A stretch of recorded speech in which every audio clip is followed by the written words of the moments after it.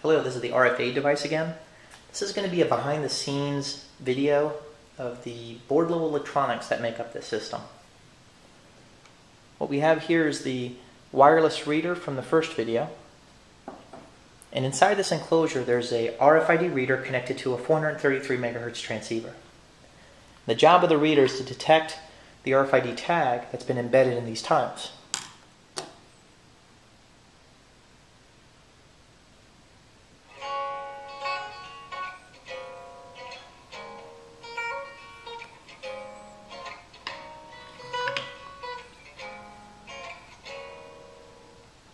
Now when it does, that RFID code gets sent wirelessly to the receive side, right here.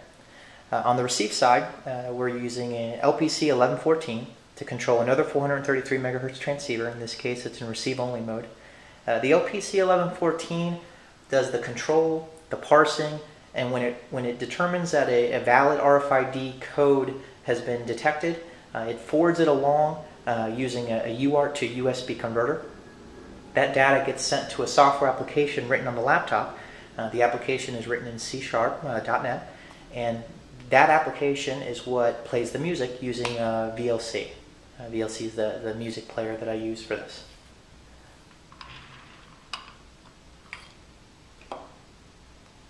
So just like in the first video. Yes, I did. I did catch last Friday, and the drink voted one of the. Any tile that comes within proximity of the wireless reader will send the data across. Beverage trays.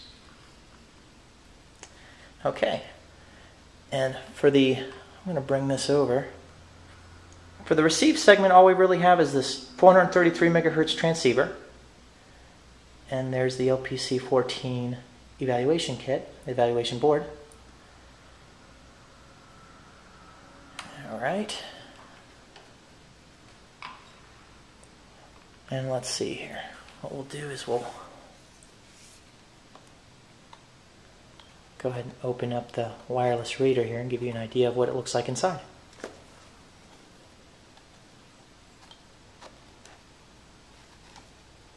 Now, if we do this gently, we'll be able to get it to work here, I believe.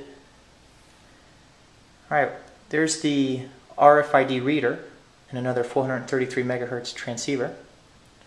And on the back, it's just a power pack. It's a lithium-ion battery that's rechargeable. Makes it easy and convenient. This lasts about 10 hours. Given this configuration, we're getting about 10 hours of use out of this. Alright. Alright, I'm just going to put this right on top.